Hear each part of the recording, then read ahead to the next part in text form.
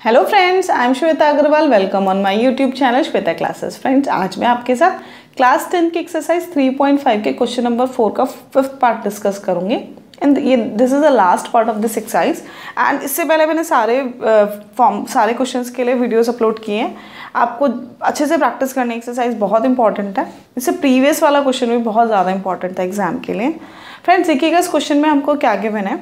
इसमें we have a rectangular and the area of the rectangle gets reduced by 9 units square if we reduce the length by 5 units and increase the breadth by 3 units, and at the end we have to find the dimensions of the rectangle.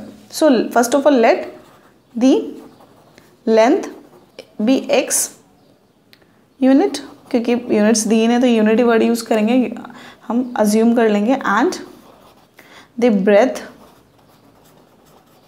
B Y units. ठीक है।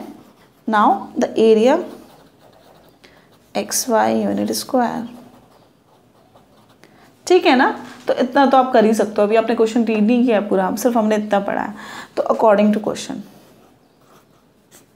They are saying that the area will reduce by 5 units if we increase the breath bye 3 and the decrease the length bye 5। तो length को हमने 5 decrease कर दिया, तो x minus 5 and breadth को क्या कर दिया, 3 इंक्रीज कर दिया। देन द न्यू एरिया जो है ना वो प्रीवियस एरिया से 9 रिड्यूस हो गया, यानी कि माइनस करेंगे यहाँ पे। ठीक है, माइनस कर देंगे। तो अब हम इसे सॉल्व करते हैं आगे। तो x Y minus 5y plus 3x minus 15 is equal to x Y minus 9 and x Y will reduce by it self and x 3x minus 5y is equal to minus 15 उधर जाके plus बनेगा तो 6 आ जाएगा। तो that is our equation 1। ठीक है। Now will form our equation 2। For equation 2 we can see over here if we increase the length bye 3 and the breath bye 2, यानी कि दोनों को इंक्रीज करना है तो टोटल एरिया जो 67 यूनिट्स इंक्रीज हो जाता है। ठीक है। तो x plus 3 y plus 2 is equal to x Y plus 67। ठीक है ना। Now x Y plus 3y plus 2x plus 6 is equal to x Y plus 67। X Y से एक्स वाई रिड्यूस हो गया तो 2x plus 3y is equal to 61। That is our equation 2। देखिएगा equations form कर लिए, बहुत simple सा था। अब हमें इसे क्रॉस मल्टीप्लिकेशन से सॉल्व करना है। क्यों? क्योंकि this is the exercise of cross multiplication method.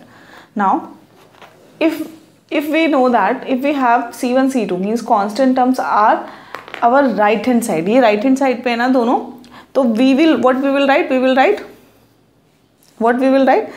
write x y and minus 1 है ना।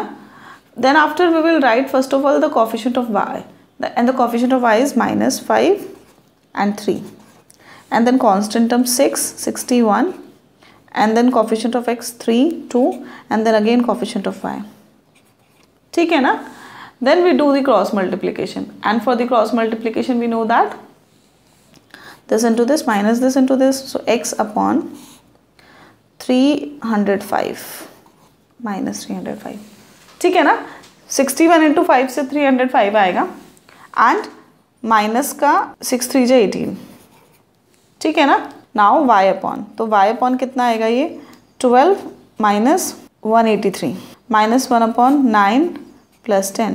Okay. Now if we simplify this तो x अपॉन माइनस कितना आएगा, ये 323 upon y upon minus 171 and then minus 1 upon 19।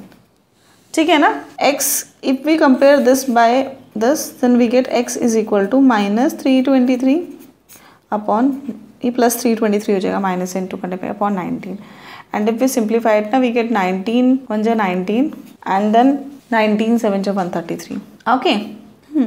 And if we compare this by this then we get y is equal to 171 upon 90, and we know that 19 9 जा 171, so 9. So the value of x is 7 and the value of y is 9. It means the length is equal to 17 units and the breadth is equal to y units. Okay. So the length and breadth की value यहाँ पे बहुत देखिए easily हमने find कर लिया। इन questions को आपने एक बार प्रैक्टिस किया हो ना तो आप इजीली अच्छे से कर पाते हो। ध्यान रखना आपको क्या करना है, जितने ज़्यादा प्रॉब्लम्स आप सॉल्व करोगे उतनी ही ज़्यादा प्रैक्टिस होगी। एक ही इसका की फॉर्मूला है, मोर एंड मोर क्वेश्चंस। अगर जितने ज़्यादा आप क्वेश्चंस प्रैक्टिस करोगे उतने ही ज़्यादा आपको अच्छे से फॉर्म करनी आएंगी equations. So length is equal to 17 units and breadth is equal to 9 units. That is our answer. मैं एक और बार ये एक्सप्लेन कर देती हूँ। इसमें हमें डायमेंशंस फॉर्म करने थे रेक्टेंगल के, तो डायमेंशंस को हमने लेट कर लिया x units and y units and they are saying that the area is reduced by 9 if we reduce length bye 5 and increase the breath bye 3. So here first of all we have find the area xy unit square and according to question हमने length में 5 reduce कर दिया, breath में 3 increase कर दिया, तो जो total area previous area था उसमें जो 9 है वो रिड्यूस हो गया। सिंप्लीफाई किया, इक्वेशन 1 बन गई। अकॉर्डिंग टू उन्होंने सेकंड इक्वेशन में बोला कि लेंथ को भी इंक्रीज किया और ब्रेथ को भी, तो जो टोटल एरिया वो इंक्रीज हो गया। सिंप्लीफाई किया, इक्वेशन 2 बन गई। फिर यहाँ पे हमने क्रॉस मल्टीप्लिकेशन मेथड किया, x this into this minus this into this into this minus this into this into this minus this into this, simplify के आंसर आ गया। बहुत ही सिंपल है, क्रॉस मल्टीप्लिकेशन एक्चुअली बहुत ही सिंपल होता है, प्रैक्टिस करने की ज़रूरत है। फ्रेंड्स यहाँ हमने अभी एक्सरसाइज कंप्लीट कर दिए। जो नेक्स्ट एक्सरसाइज है ना वो बहुत बहुत बहुत ज़्यादा इंपॉर्टेंट है। नेक्स्ट 2 एक्सरसाइजेस एग्जाम में ज़्यादा चांसेस है कि उन्हीं में से ही क्वेश्चन आता है। ऑल्दो ये वाला जो किया हमने और इससे प्रीवियस वाला भी बहुत इंपॉर्टेंट क्वेश्चन था, इनको भी दोनों को अच्छे से प्रैक्टिस करना आप। लेकिन जो नेक्स्ट एक्सरसाइज है ना वो तो सुपर इंपॉर्टेंट है, मोस्ट इंपॉर्टेंट, वो और उसके नेक्स्ट वाली, तो वो भी मैं सारे क्वेश्चंस आपके लिए अपलोड करने वाली हूँ। बहुत अच्छे से प्रैक्टिस करनी है, बहुत अच्छे मार्क्स लाने हैं बोर्ड एग्जाम में। फ्रेंड्स होपफुली आपको मेरी वीडियोस पसंद आ रही होंगी। अगर आपको मेरी वीडियोस पसंद आ रही है और आप मेरे साथ क्लास 10 का फुल सिलेबस करना चाहते हैं तो please like share and subscribe my videos. Thank you so much friends.